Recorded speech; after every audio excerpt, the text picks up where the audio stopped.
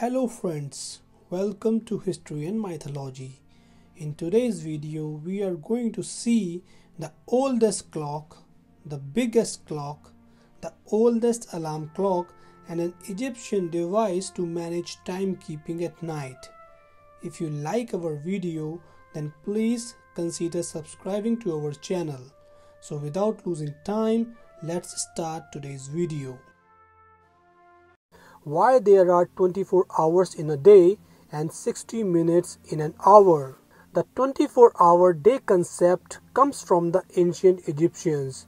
They divided the day into 10 hours with devices like shadow clocks and then added 1 hour at each end, one for twilight and one at the end of the day. Same concept they applied for the night. 60 minutes concept comes from the Sumerian civilization who made astronomical calculation in the sexagesimal base 60 system which developed in around 2000 BC.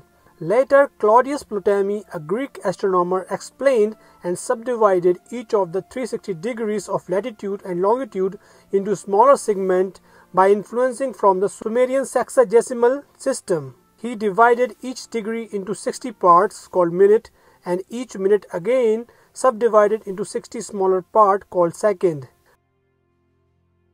This Egyptian sundial, discovered outside a tomb in Egypt's Valley of the King, may be the world's oldest ancient Egyptian sundials.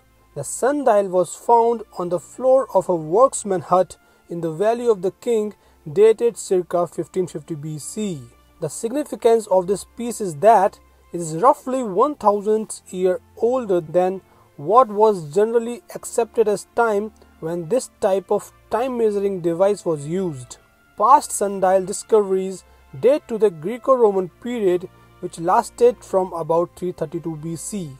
The sundial is made of a flattened piece of limestone called an ostracon, which a black semicircle divided into 12 sections drawn on top. Small dots in the middle of each of the 12 sections, which are about 15 degrees apart, likely serve to give more precise times. Ancient Egyptian people used the device called the mercat. Mercat involved the use of a bar with a plumb line attached to a wooden handle. It was more efficient than other contemporary devices such as sundials, which were rendered useless during the dark.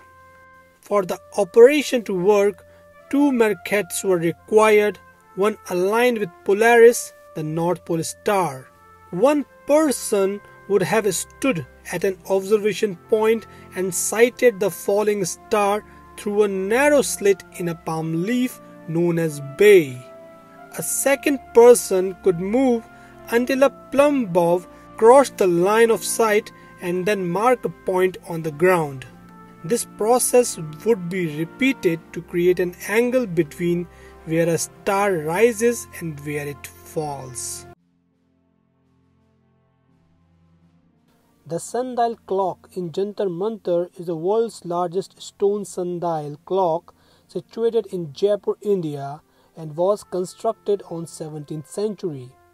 In this giant clock, even 2 seconds time difference can be seen by naked eyes. The ramp of the sundial points directly towards the North Pole.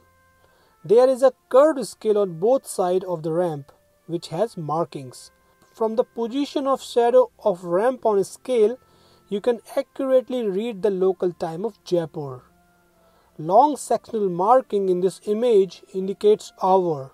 Each hour is further divided into intervals of 15 minutes, which further break up in 5 minutes to 1 minute, and lastly, each minute is divided into thirds. Therefore, the accuracy of the sundial is 1/3 of a minute or 20 seconds. Do you know who invented the first ever alarm clock? The first known alarm clock can actually be traced to ancient Greece and was invented by Plato, a famous philosopher whose ideas are still studied today. This alarm clock was the extension of ancient water clock. The upper ceramic vessel supplies the next vessel through an outflow funnel which was appropriately calculated for a predefined time. When the second vessel becomes full at the programmed moment through the internally located axial pipette, it evacuates fast forward the next closed vessel and forces the contained air to come out whistling through a tube at its top. After its function, the third vessel empties slowly through a small hole towards the lower storage vessel in order to be reused.